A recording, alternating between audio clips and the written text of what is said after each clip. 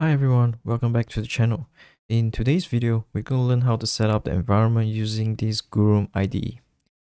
Of course, if you have Postgre, MySQL or SQLite installed in your computer, you can use their interface for all the practices. So now let's move on to this Guru website. So I will provide the link to this website in the description below. So what you want to do is you want to actually register, after which go to the dashboard. And then over here, you can see the container. So you click on create new container. So for the name, you want to name the container. So I will do SQL tutorial. And then description is optional, so you can just leave it blank.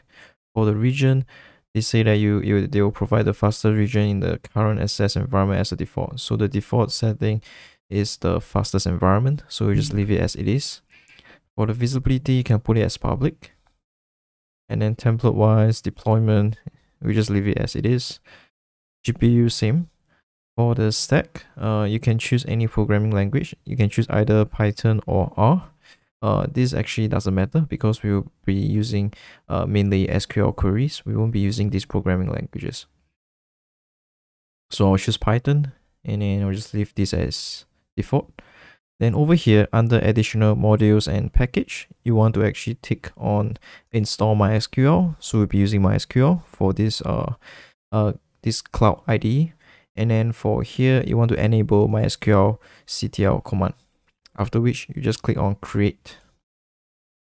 Connect contain spaces. Yeah, so we can't put spaces here. Let's do tutorial. That should work. Yep. So this will take some time. Alright, so now that you have actually successfully created the container, you will actually show this pop-up. You go to run container.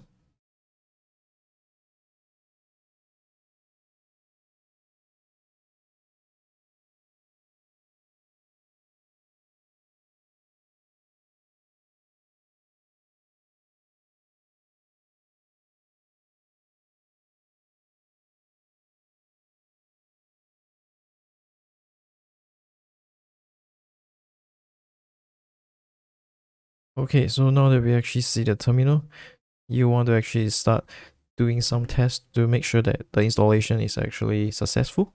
So what you want to do is you want to go to MySQL-CTL start. Okay, so after which you see that it says that the database has been added. And then it asks you to take note of the credentials. So your username will be root. The database name is MySQL. And then everything is being logged in. So now we can just key in MySQL. Alright, so now we actually log into the SQL terminal.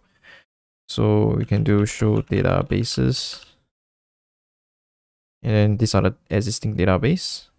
We are actually going to create a database and then create some tables in the next video. So thank you all for watching and I'll see you in the next one.